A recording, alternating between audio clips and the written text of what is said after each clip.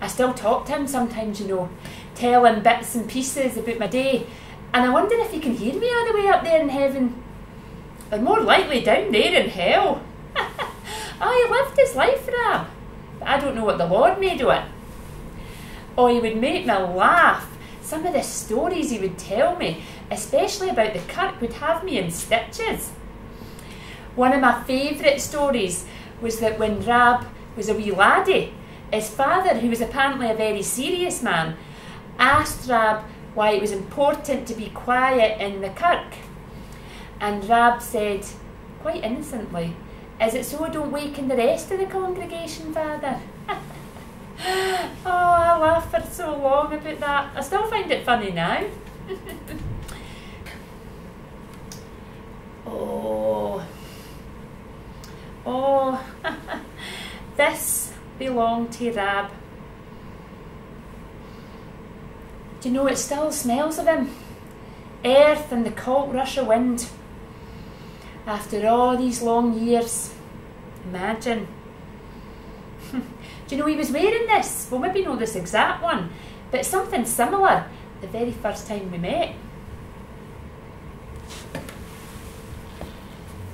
Hello there. Fine day, is it no? Bit nippy, but no bad, aye. Is this your dog? Aye, this is Meg.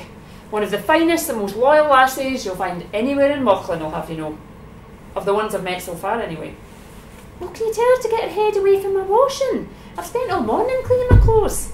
Meg, away from there. Jean, is it no? Aye, that's right. I'm Rab, Burns. Folk call me Rab Moskeel after the farm where I live. Ah, you know, you're talked about quite a bit round here, Rab Burns. I know I am. Do you know, I heard this old lassie in the village the other day saying, "What's with that long hair? He either worships himself too much or worships the deal too much. Either way, I didn't like it." So do you think she's right? Well, I don't know yet, so I can't say. Well, that's something we shall have to change. Take a walk with me later. I can't today, too much to do. Well, tomorrow then. Meet me here, same time. I'll be at the kirk, will you know? Well, I'll probably be too busy worshipping the deal. Oh aye, of course. Well, might be more interesting than worshipping God. He never seems to listen much to what I've got to say anyway. Please, get your dog away from my washing. Meg, come on, let's be off. You Cameron folk have had enough of us. I'll see you again, Miss Armour. Aye, see you again, Mr. Burns. I remember he pointed it at me as well when he was giving me one of his serious talks.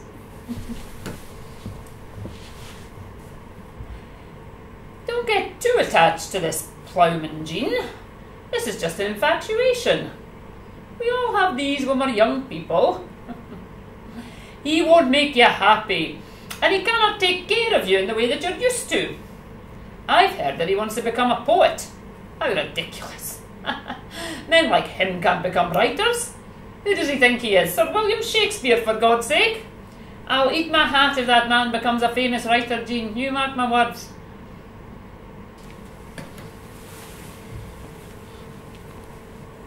Ye banks and braes o' bonny Doon, how can ye bloom sae fresh and fair?